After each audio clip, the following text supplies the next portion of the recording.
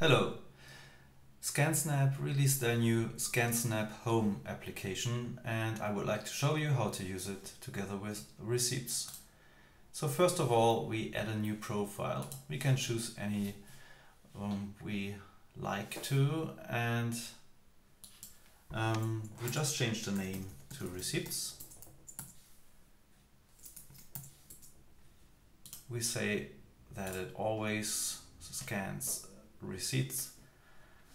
Then we can also set some other settings, but the most important one is that we choose the application receipts over here.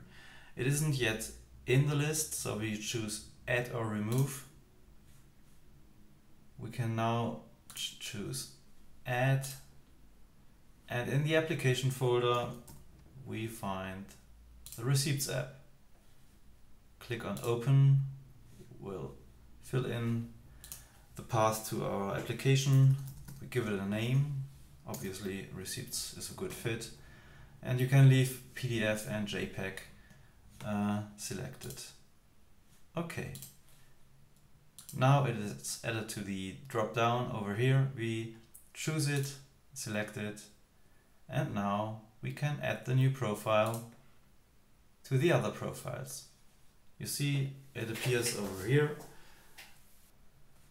Okay, we can update some settings like the color mode and which sides of the document should be scanned and the quality of the scan, and then let's go.